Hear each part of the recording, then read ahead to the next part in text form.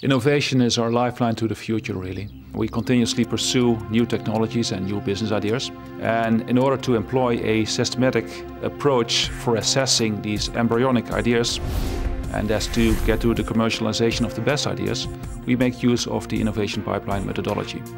This efficient way of working has already led to a constant stream of innovations and registered patents.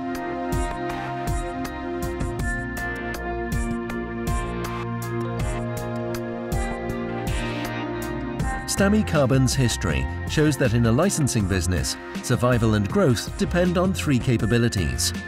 First, its ability to strategize and adapt to the changing business environment. Secondly, its innovative drive to fulfill the requirements of its customers.